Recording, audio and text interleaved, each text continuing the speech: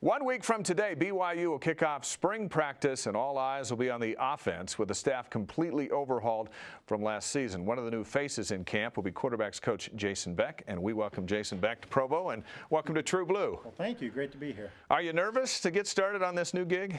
No, just excited to get going, get to meet the players and kind of evaluate where they're at.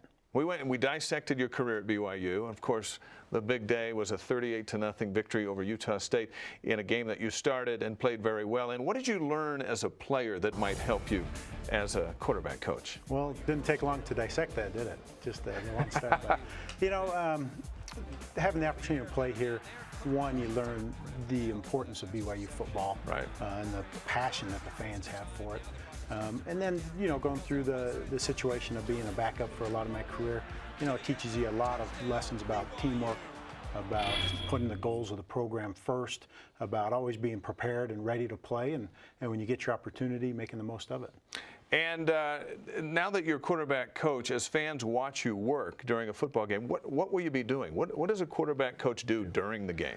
Well, you hope that you do such a great job during the week, you don't have to do much on Saturday. Yeah. But the main thing is to keep an eye on coverage, keep an eye on any wrinkles or differences the defense is throwing at you, get those communicated with your quarterback for any adjustments you want to make off of the wrinkles they've put in. So it does say Taysom Hill's the quarterback. He throws an interception. He comes off to the sideline. You're the first in his ear. What's that exchange go like? Well, you just want to see, hey, what were you looking at? What did you see? What you took your eyes there?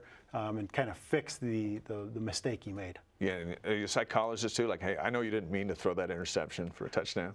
Yeah, no quarterback wants to do that. So, you don't have to get on for a lack of trying. It's just a matter of what was the problem and how can you fix that mistake. Your road to Provo is interesting. You come from Simon Fraser, which isn't even in the United States, and it's the only NCAA school in another country. And yet you go there and you're very productive with the quarterbacks that you had. What was that experience like? It was a great opportunity to go up there to be an offensive coordinator and be in charge of running the whole system.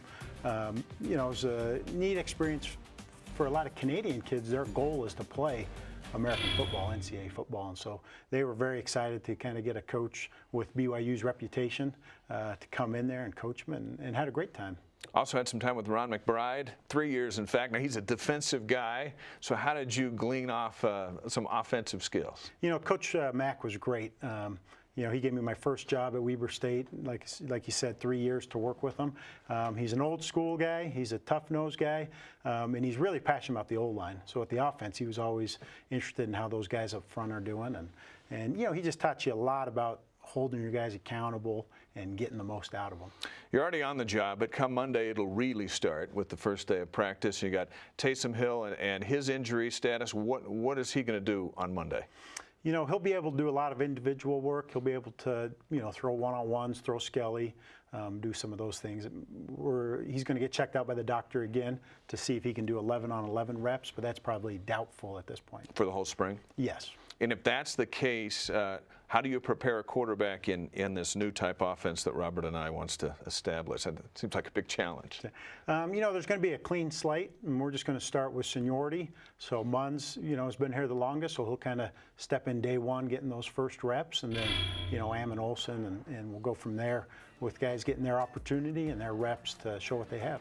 Well, as you look at the weapons that they're going to throw to with Hoffman and Oppo and Falslev and the slew of tight ends coming back, and Williams and Elisa coming out of the backfield, a quarterback isn't going to have to do a whole lot to look really good in that group.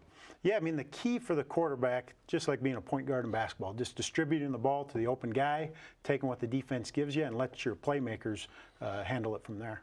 As you visit with Robert and I in Bronco Mendenhall as you take this job, and I have done the same, and I kind of got the sense they were all business about revamping this offense. You get the feel? Yeah, absolutely.